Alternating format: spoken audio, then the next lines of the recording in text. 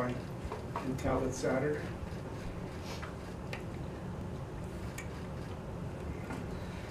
People ask me often, what do you think about our situation? And I say, I think about what I know. What does that mean? Good question. It means in New York, what we've been doing is we follow the facts, we follow the data, we follow the science, we focus on what we know and the facts that we know, and we make our decisions based on the facts. So every morning we look at the facts. Facts today are that the hospitalization rate dropped once again, which is very good news. The total hospitalization rate has dropped, the intubation rate has dropped. The number of new cases per day has dropped down to 572, and those are new cases, people who walk in the door of a hospital or people who are in the hospital and test positive, but that's down to 572. You see, it hasn't been that level since we started back March 20, March 21, so that is welcome news. This is not welcome news, and this has been heartbreaking every day. 226 deaths, 226 families, and you see how that number has been infuriatingly constant. 226 is where we were 5 days ago. So we would like to see that number dropping at a far faster rate than it has been dropping. And these are 226 people who lost their lives despite everything our healthcare system could do, right? It's despite the best hospital care, the best nursing, the best doctors, the best equipment. So there are people who we know we made every effort possible to save. And to the extent there's some peace in that, then we're looking for peace wherever we can. Priority for us today is dealing with a new issue that has come up, which is truly disturbing. And that is the issue on how the COVID virus may affect young people, very young people, infants, children in elementary school. We had thought initially, and again, so many of what the initial information we had turned out not to be correct or turned out to be modified. But we were laboring under the impression that young people were not affected by COVID-19. And that was actually good news, right? The vulnerable populations were older people, people with comorbidities. But one of the few rays of good news was young people weren't affected. We're not so sure that that is the fact anymore. Toddler, elementary school children are presenting symptoms similar to Kawasaki disease or toxic shock-like syndrome. Now, these are children who come in who don't present the symptoms that we normally are familiar with COVID. It's not a respiratory illness, they're not in respiratory distress, and I think that's one of the reasons why this may be getting discovered this far into the process. It's more an inflammation of the blood vessels, which can then cause problems with their heart. And there are 73 cases that the Department of Health, Dr. Zucker, is now studying. But the illness has taken the lives of 3 young New Yorkers. So this is new, and it's developing. The Department of Health has communicated with the federal officials, the CDC, and the CDC has asked New York to develop national criteria for this so that other states, other hospital systems can also be checking into this and looking into this. Again, as it turns out, these children happen to have the COVID antibodies or be positive for COVID, but those were not the symptoms they showed when they came in to the hospital system. So it's still very much a situation that is developing, but it is a serious situation. The Department of Health is also going to be working with the New York Genome Center and Rockefeller University to conduct a genome and RNA sequencing study to see if there's something about these children that may present a definable situation. But rest assured, the Department of Health is on top of it. This is the last thing that we need at this time, with all that's going on, with all the anxiety we have. Now, for parents to have to worry about whether or not their youngster was infected. And again, symptoms that don't even seem like the symptoms we associate with COVID-19. So we still have a lot to learn about this virus. And every day is another eye-opening situation. But rest assured, the Department of Health is doing everything that they can do. I think it's fair to say that the New York State Department of Health is the first one that has been on this situation. And again, working with the CDC, and whatever we find out, we'll not only share with the public, but we'll also share with other states and other hospital systems. Because it is very possible that this has been going on for several weeks, and it hasn't been diagnosed as related to COVID. So again, we'll keep you updated. I know many people are concerned about that, as they should be. A priority that we've been working on throughout has been protecting our frontline workers. We're very aware of the sacrifices that our frontline workers are making, so many of us can stay home and stay safe. And we want to make sure we're doing everything we can to protect our frontline workers. We've been working with the healthcare workers, police officers, firefighters, EMT, and our transit workers. In New York, we have to keep the public transit system operating. That's how many essential workers, frontline workers, get to work. If we got to a situation where we had to close down public transit, our hospital system would have suffered. That's how nurses get there. That's how the hospital staff gets there.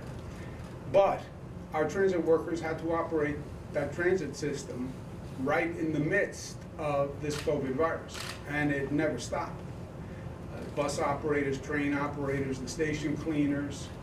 So while everyone was trying to get home, trying to stay safe, they were showing up for work every day to make sure that the people who did need to go to work could get to work.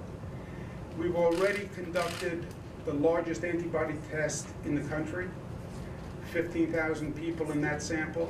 What the antibody test tells you is who has been infected by the virus and then has the antibodies as they recover. And that gives us a baseline, that 15,000 survey statewide, to compare other groups against, so we know what the average infection rate is in different parts of the state. We can then compare groups to that baseline. We recently tested the transit workers writ large who have been doing the operations of the transit system. We tested 1,300, so that's a large size sample. 14% was the infection rate among transit workers, and that's actually good news. We'd like to see 0, but 14% is below the average infection rate for New Yorkers. So it means that the transit workers' infection rate is below the norm for New York City. Within the transit workers, it's a little higher with station workers than with bus operators or train conductors, assistant conductors, but all categories are below the New York City norm. The New York City norm was 19.9, so that is good news. And that also affirms the news we've heard on the other essential workers, frontline workers, our healthcare workers, nurses, doctors. We were afraid that because they were literally in the emergency rooms, they'd have a higher infection rate. But turns out that's not true. 12% was the infection rate among those workers. Shows that the PPE works when we talk about masks and gloves, etc. It's not that nurses and doctors in those emergency rooms have fancier equipment and more sophisticated equipment. This is the same type of mask that they wear, so it works. New York Police Department had an infection rate of 10%. Fire Department and EMT had an infection rate of 17%, which is the highest of all those groups. We think it's higher because of the EMT workers, but again, all below the New York City rate of 19.9. Another issue that we've been aware of and we're working on is the fact that poor and minority communities are suffering most. The numbers in this state are not nearly as bad as the disparity in many other states, but any disparity is bad, and that's what we have been focusing on here. We did surveys and data that show if you look at the 21 zip codes with the highest number of hospitalizations for COVID, 20 of those 21 have greater than average African American or Latino populations. 20 of 21 of those zip codes. So there's no doubt that it is a problem, and we've mapped this, and you can see exactly where people are coming from as they're walking into hospitals. Part of the new system that we've implemented through this is hospitals report nightly how many cases they have, where they come from, and we can now literally map the number of people and where they're coming from throughout the state. And then when you look into that information, especially in Brooklyn and the Bronx, it's clear that the communities are heavier minority population and heavier low-income population. And when you compare that with the overall city rate, it makes the same point. That hospitalization rate, infection rate among the minority community, among lower income communities, is higher than the average. Unfortunately, in a cruel irony, this is often the case. When you look at disasters, emergencies, I don't care if they're hurricanes, floods, whatever they are, cruel irony is the poorest people pay the highest price. I've seen this across the country when I was at HUD. You're there to take care of a flood or a storm. It's the poorer communities that get wiped out first, right? It's the lowland. It's the land that tends to flood, that has the lower value, and that's where the lower income community tends to locate. So we understand why, we understand the health disparities, we understand comorbidities, but we also understand it's just not right. It is just not right. And we have to address it. We saw the same thing in Hurricane Katrina. Those people who were on rooftops were not the wealthy white part of the community. They were predominantly minority. They were predominantly low income. Those rooftops very often were public housing. So this has been the pattern. Flint, Michigan, the people who were drinking water that was poisoned, they were low-income minority populations. If you even go back to 1927, the Great Mississippi Flood, where does the Mississippi flood? It floods the lowlands. It floods lower-income communities. We get it, but we have to break the cycle. New York, we're going right at finding the reasons for the disparity and resolving them. We are doing more testing in low-income communities and communities of color. We're doing testing in public housing aggressively, excuse me, partnering with Ready Responders, which is a group which is doing great work. We've delivered PPE equipment, masks, over 1 million, hand sanitizer, et cetera, to public housing. And today we're launching a new initiative, again, to address exactly this, which is to expand access to testing in low-income communities and communities of color. We're partnering with Northwell Health, which is the largest health system in New York, and they're going to set up 22 additional testing sites at churches in predominantly minority communities. This is a different kind of partnership. It's a creative, but it's necessary. We're working with both churches individually and association of churches and Northwell. Northwell will provide the testing in churches in lower income communities and communities of color. The churches will help us outreach to the community to get people to come in and explain why it's important that people come in and get tested. And Northwell will do the testing. We have 24 sites in the New York City area. Some will be opening the week of May 12th. Some will be opening the second week of May 19th. But you see the coverage when we add the network of churches is very broad, again, focused on these communities that we want to reach out to. These 24 new sites will be working with the current network of sites, and we've already located many testing sites in minority communities and low-income communities. But when you put the church-based sites together with the drive-through sites, together with the walk-in testing sites, and our sites at public housing, the coverage will be extensive. So the sites will be there. We now need New Yorkers to go get the tests. And I know, I do this with people all day long. I feel fine, I feel fine. You can feel fine and test positive for COVID. You can. You can be asymptomatic and still have the COVID virus. Well, if I feel fine, what's the difference? Because you can give it to someone else who will not feel fine. And you can give it to a person who's more in a vulnerable community group, older person, a person with an underlying illness, and they could be in serious trouble. So you want to know if you have it, not just for yourself, but so you don't communicate it to anyone else. I want to thank our partners who are been working on this. It's exactly what we want to do all through this situation. We said we don't want to just deal with this virus. We don't want to just replace what was there. We actually want to make sure that we build back better than before. I understand that this inequity, this disparity exists. I understand it's existed for decades. I understand it exists all across the country, but not New York. Not New York. It shouldn't be here.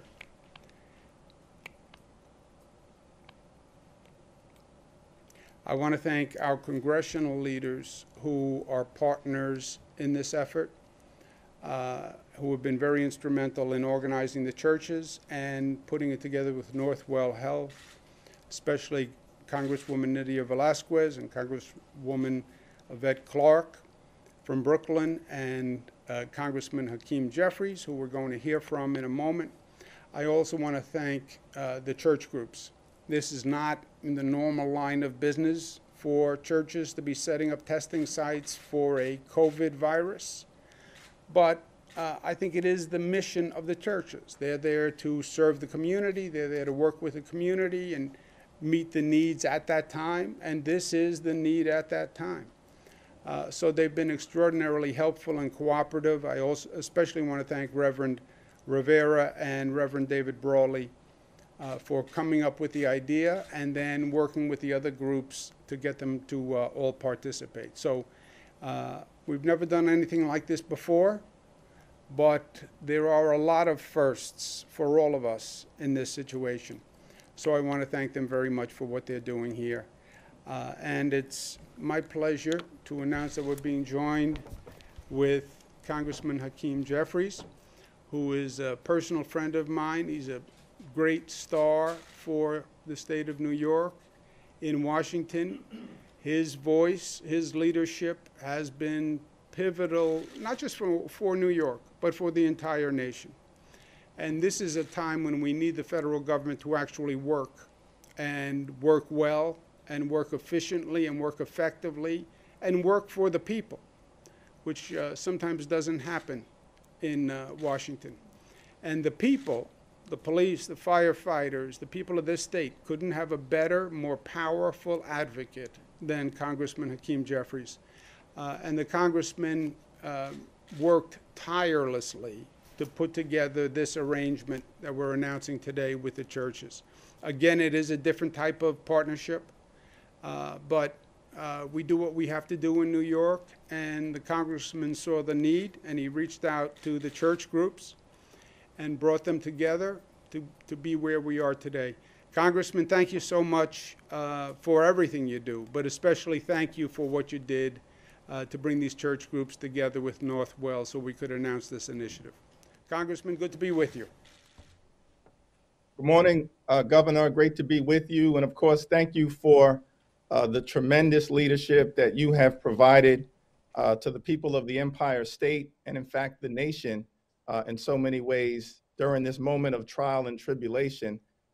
And I just appreciate the fact that your leadership has been evidence-based, data-driven, compassionate, and comprehensive. And today's announcement is just another example of that. We know that this is an extraordinary pandemic, and it requires an extraordinary governmental response at all levels of government. It's all hands on deck at the city, the state, and the federal level.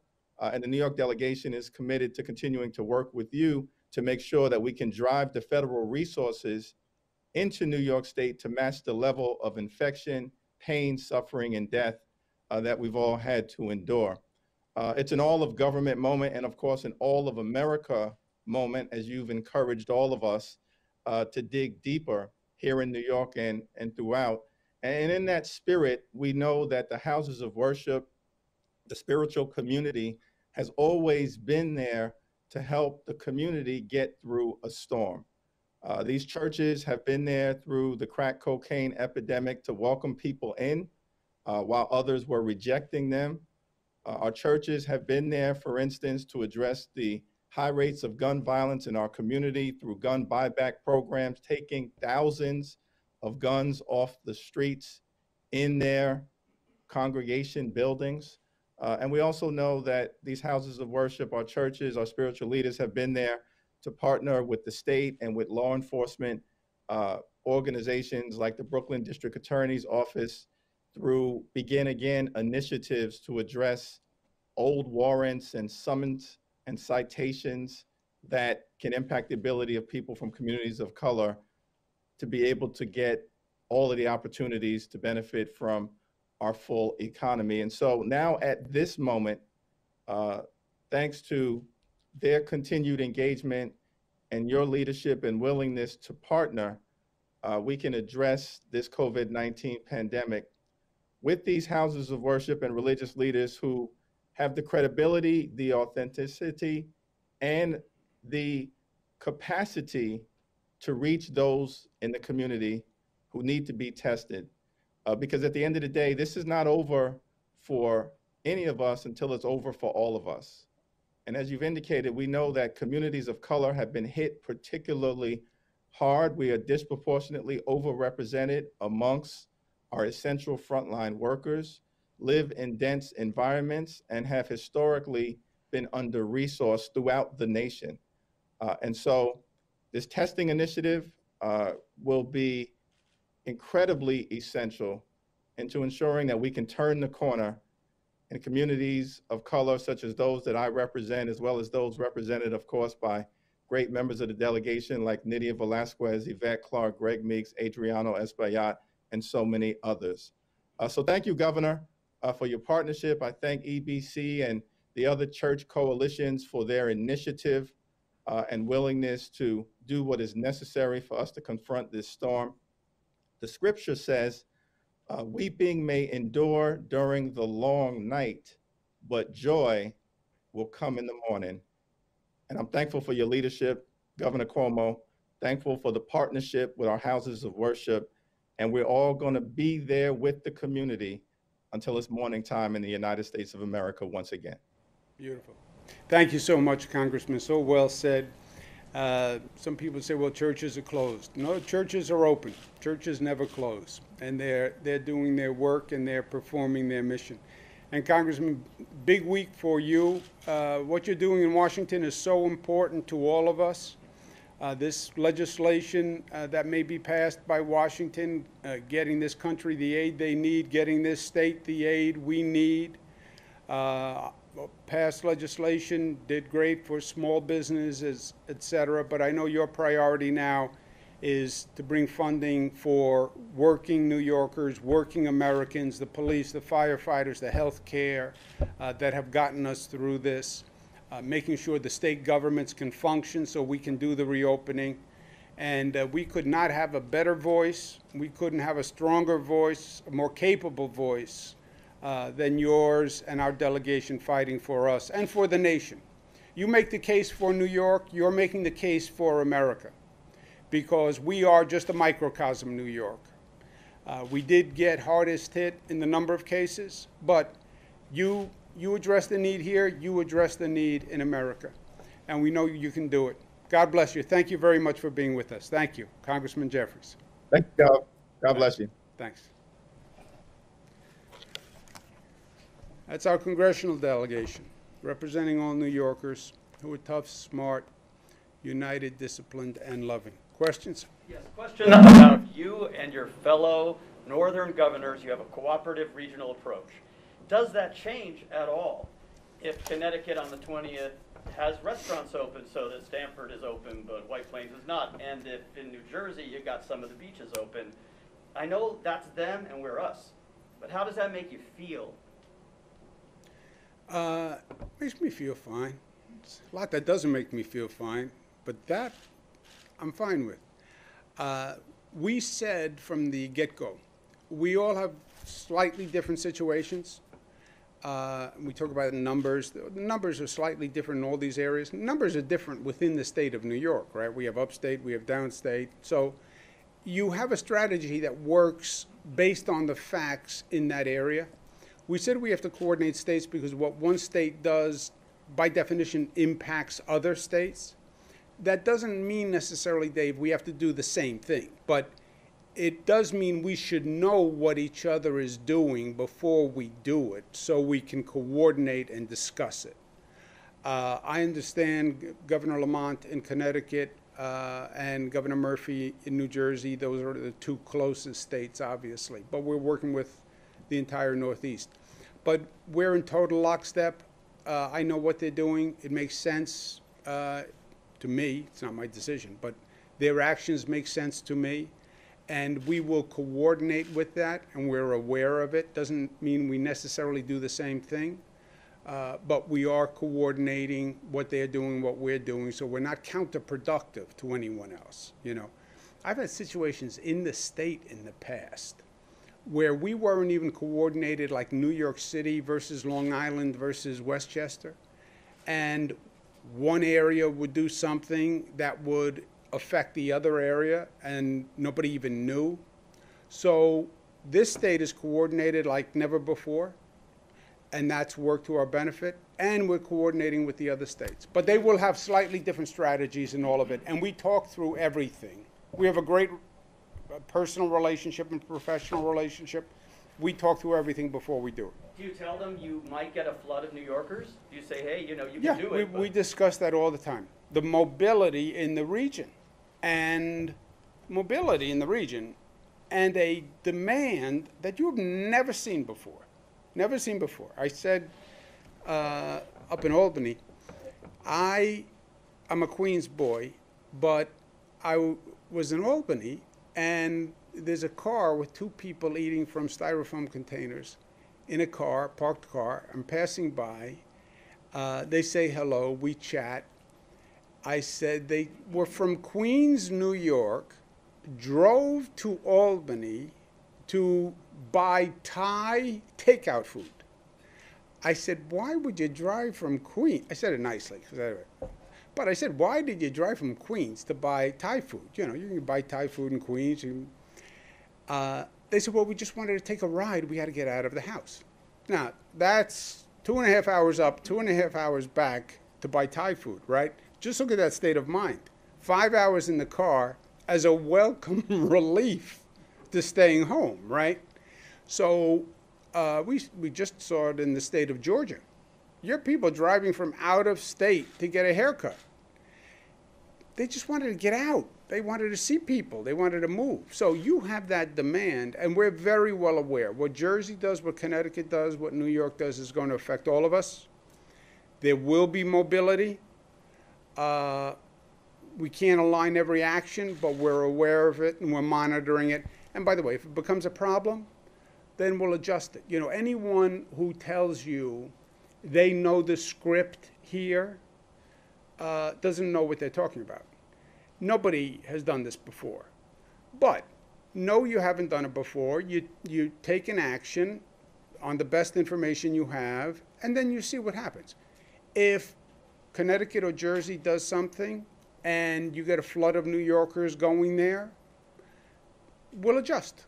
They'll adjust, we'll adjust. If I do something that brings New Jersey and Connecticut people here, I'll adjust, right? So it's not that every move you make is going to be perfect, but stay on the balls of your feet, be ready to adjust, be ready to move, and if something happens, then shift. FDR, right? Bold experimentation. Don't be afraid of doing something that might have a negative consequence. Otherwise, you just stay frozen in place. But if there is a negative, be ready to move right away. And we are. Carol? Can I ask you a question about this week, the Suffolk County Chief of Police reported fatal overdoses from January to May 6th, up 43%, non-fatal up 56%. So, and that's just a snapshot of the one area. Do you have a plan for how we're going to address this now, 2.5 months into the problem? And as part of that, do you have plans to cut OASIS, those community-based groups that could handle that? Yeah. First on the funding, my point to the congressman, everything is dependent, Carol, on whether or not we get federal funding. We have like a $13 billion hole in the state, financial hole. $13 billion, there is no way the state can manage a $13 billion hole. And we had nothing to do with it. It was all COVID related. COVID closed down the economy, hurts everybody, hurts the state revenues. It is going to be wholly dependent on what Washington does. And this week, I hope finally the federal government actually passes a piece of legislation that helps the states. They've been taking care of small business, hotels, restaurants, airlines. That's great. How about the working people of this country, right?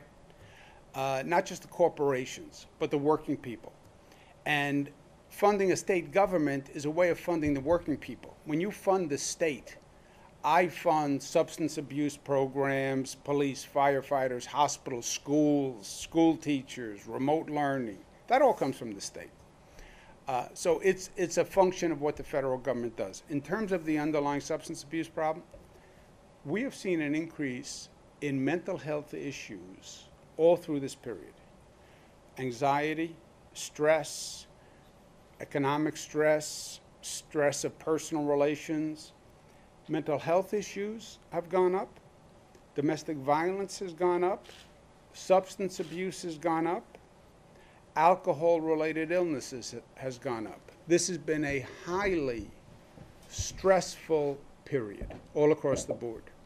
We've done mental health outreach in a way we've never done it before. We have like 40,000 mental health volunteers doing online mental health services, alcohol-related services, substance abuse services. But there is no doubt that one of the manifestations of the stress has been substance abuse, domestic violence, alcoholism. There's no doubt about that. Because they were hurting a lot of the community-based programs before COVID, and now they're running out of money. Yeah. Look, if it works the way it should, Washington and the federal government actually does the right thing, or even if they do close to the responsible thing, how can they possibly ignore state governments, working families, working Americans? As bizarre as the federal government is at times, I cannot believe they would turn their back on working Americans at this time. Well, let me put it this way.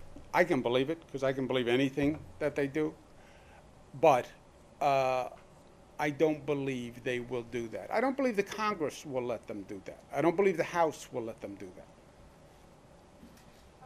I just had a question about, there has been reports of homeless people coming off the subways after the shutdowns at 1 a.m. over this weekend when it's cold, coming off the subways and just going into the buses that are standing outside these end stations. For example, Stillwell Avenue, Coney Island, there was one bus with 16 homeless people, no heat, they were all just in there. What is the city planning to do about, the homeless people coming off the subways after the shutdowns and getting on the bus? Look, this is an important topic. We shut down the subways for 4 hours per night. First time the New York City subway system has ever been shut down. Why? Because we have to disinfect it. We've never disinfected a train. We've never disinfected a bus. We've never even contemplated disinfecting a public transportation system before. When I said this is all new, these are all firsts. But we want the frontline workers to go to work. I feel a special personal obligation, frankly, to protect the frontline workers. Because remember what I wound up saying, the words that came out of my mouth? I said to New Yorkers, take this very seriously. The COVID virus can be deadly. Stay home. It's not a joke. That's why we closed businesses, schools, etc. The second message was, but frontline workers, we still need you to go to work the next day. What do you mean need me to go to work? You just said it's dangerous. You're closing everything, but I have to go to work? Yes, you have to go to work because we need you in the hospitals. And because we need people in hospitals, we need people to operate the transit system. And we need food, so we need food delivery workers, and we need grocery store workers. So we need all these essential workers to work so other people can stay home. How is that fair? Some people get to stay home, but the frontline workers have to go to work. I get it. So I said, we will do everything we need to do. They're taking the subway system. The COVID virus can live on a stainless steel surface for 2 or 3 days. Okay? You look in a subway car, you see all those stainless steel poles. I said we owe it to them to disinfect the trains, which had never been done. Okay, so we close the train 4 hours, and we go and we disinfect. And the transit workers are doing a phenomenal job. They have this new disinfecting equipment, electrostatic machines. They're really doing a fantastic job. If you look at the trains now, they're cleaner than they have probably been in decades. A related issue was to disinfect the trains, you have to get all the passengers off the trains, which then brought you into, there are homeless people who ride the trains all night, have been for decades. It's much worse now. And the homeless people need to come off the train so you can disinfect the train. That's actually an opportunity. I've worked on the issue of homelessness since I was in my 20s. I ran a not-for-profit, I built housing, I provided services, I was HUD secretary, I did homeless programs all across the nation. It gives you an opportunity to actually engage homeless people, to get them off the trains and get them the help they need. Society does nobody a favor saying, we're going to let you sleep on a train all night. That's not right. It's not humane. It's not decent. Well, it's hard to get the homeless off the trains. Okay, but now we had to. And it gives you an opportunity to engage them, to get them into a shelter, get them into services, because nobody wants them spending their lives in a dangerous situation sleeping on a train. Transit says 2,000 homeless were taken off the trains. 2,000. I mean, just think of that number. Great. So now you have an opportunity to reach out to 2,000 people to get them into shelter and get them into services. And that is the point, an ancillary point. It wasn't the primary point, but as long as the homeless have to get off the trains, reach out to them, bring them into shelters, connect them with services, and I think that's an added bonus. Sir? Governor, should workers who leave their jobs because of COVID safety concerns be eligible for unemployment benefits? It's up to the federal law, and I can check. I believe the federal law covers it now. The whole unemployment program is basically covered by federal law. When we go through this, well, why do you ask people to fill out forms? Why are you asking these questions? Why does your website ask these questions? Those are all federal requirements.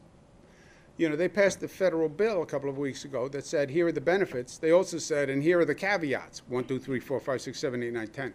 So it's all federal regulations. I can check that specifically, but I think that's covered. Sir? In the 15 weeks, Governor, between Memorial Day and Labor Day, Jersey Shore businesses, I think Cape May County was one that submitted a plan to the Jersey governor for reopening. What do you say to those small businesses that rely on this summer season coming up, you know, for people to come? And then if we reopen Nassau, then New Jersey, then they're all going to flood to Nassau and then come from New Jersey and vice versa. Yeah, that's the point Dave was making, the coordination among the states, because you're right. We have small businesses here, we have tourist destinations here, right? If Long Island doesn't open, right, if Patchogue and the beach communities along Long Island don't open, you'll see those people go to the Jersey Shore. So those are the kinds of things we coordinate. Look, we take this week by week. I hope we're in a better position.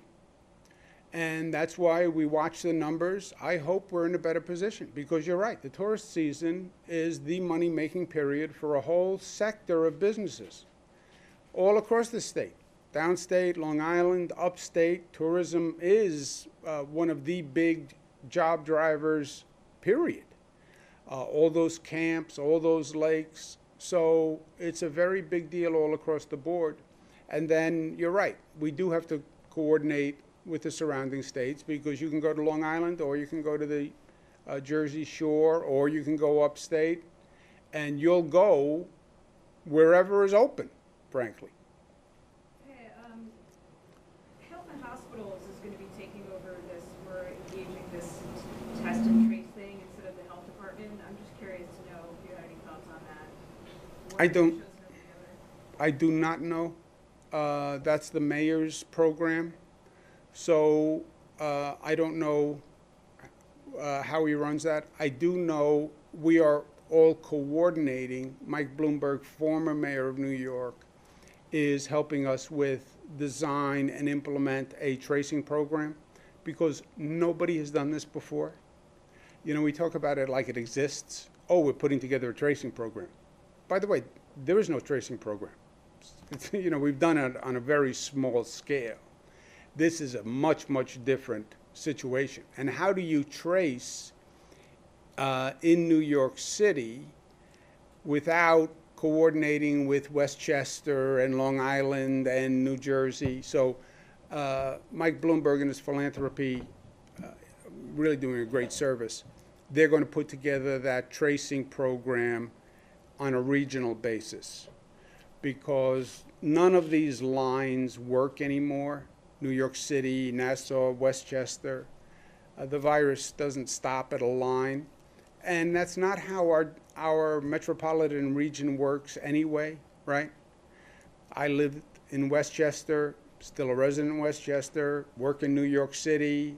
So who's going to trace me, Westchester or New York City, right? Nassau commutes, Jersey commutes. So Mike Bloomberg is doing a regional coordination. Localities will still run their own program, and that's up to them.